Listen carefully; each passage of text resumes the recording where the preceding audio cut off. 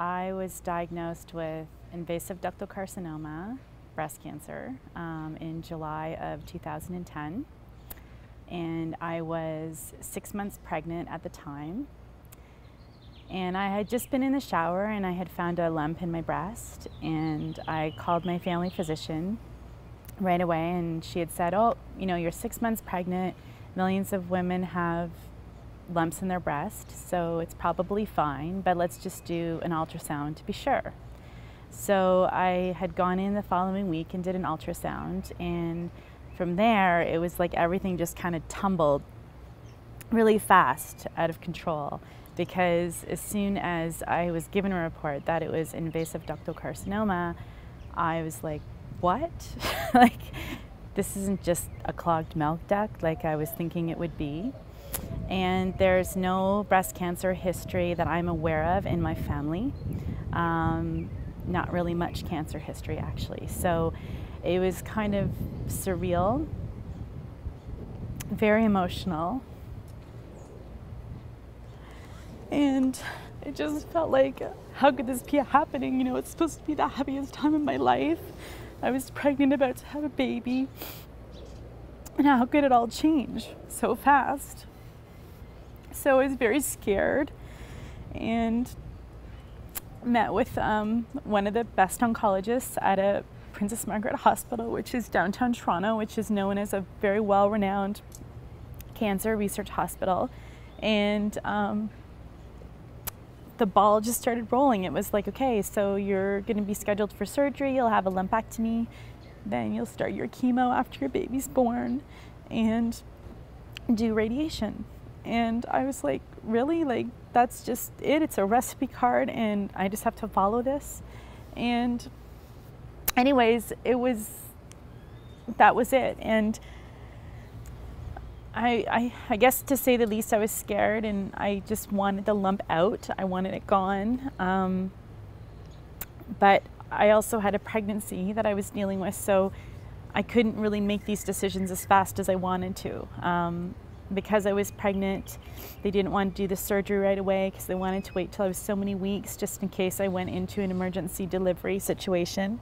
So they wanted my baby to be at least 35 weeks old before they did the surgery. So at that point I had some time to wait, and I started reading some books, and it was actually Suzanne Somers' book that I had picked up called Knockout. And it was almost like I was scared to be reading it, but it was like I started reading about other options and other opportunities, and read about IPT and what is it and where do I do this in Canada. I had found a good naturopath in Canada when I first got diagnosed, and I had brought a lot of my questions to him, and he had told me that it wasn't something that was readily done. It was more kind of known in the States, and would I be willing to go outside to do my treatment in the States. And at that time I had said, well, not really, I'm gonna have a baby, and how do I uproot my family? How do I, you know?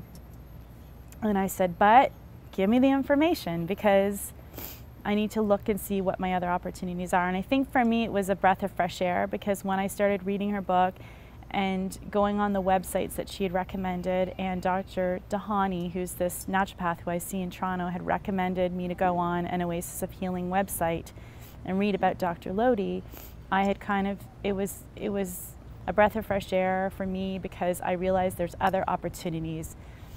And I think the biggest advice that I want to give people, if I can, is don't feel you have to rush to make decisions. Take your time, do your research, and know that there's other opportunities and options that are out there for you. I could go through the conventional treatment, which was recommended at home, but could I really go through and change the lifestyle that grew this cancer in the first place? And so I needed a good grounding, a good place where I could really heal and look at all the factors that brought me to the point where I was in my life. So coming here really offered me that opportunity. It lifted me up out of my life. And even though you think it's not doable, I came here with a 2-week-old baby. My mom, my daughter, who was 2.5 at the time, and my husband, who initially couldn't come out because he was working at home. So he would come out for kind of 10 days and then fly home and come back out. But it was a great opportunity. So for people who think it's not doable, it totally is. I think getting immersed in it, going through all the motions of learning how to prep food, learning how to detox properly, learning the different things that you have to do in order to have this cancer leave your body and keep your body cancer free. I couldn't have asked for a better place for it to happen. In the medical system, I felt like it couldn't offer that to me. I was a recipe, and I was a 36-year-old that got diagnosed with invasive ductal carcinoma. And because you're young, your cancer is likely aggressive, so here's the recipe for you.